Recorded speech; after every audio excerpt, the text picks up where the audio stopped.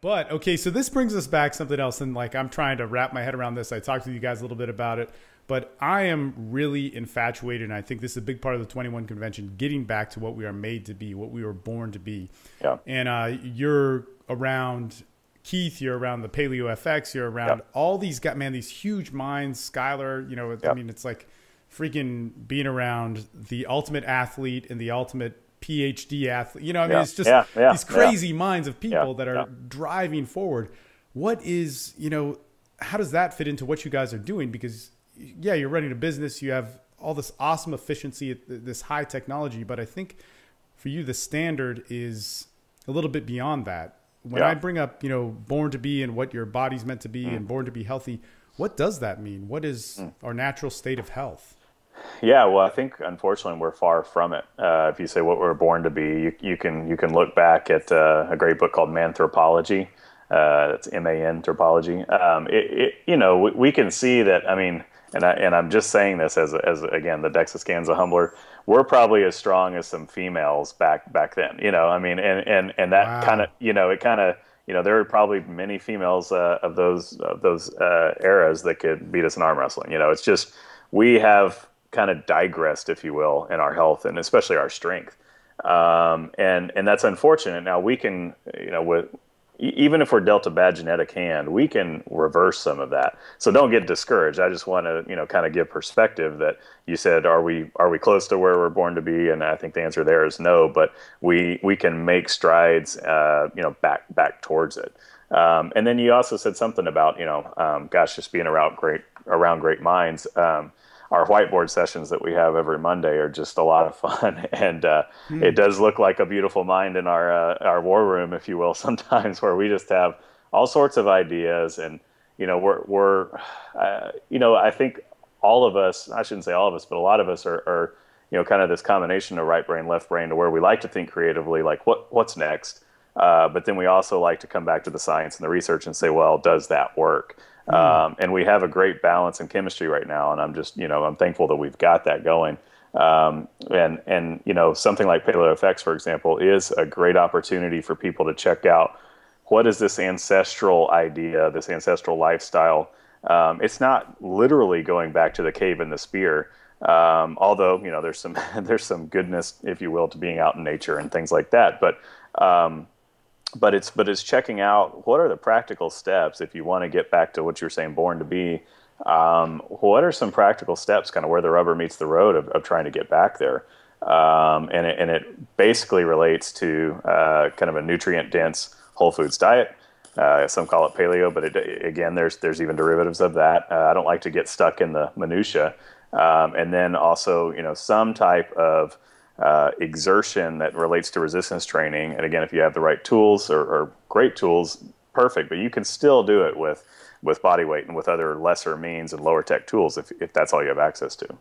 Yeah, man. I mean, it's interesting. You brought up that, let's say females, man, over 10,000 years ago, that were growing up in kind of a tribal culture or society, or even tribal cultures now, that their strength capacity is more than, would you say, the average man, or even guys who work out in the gym?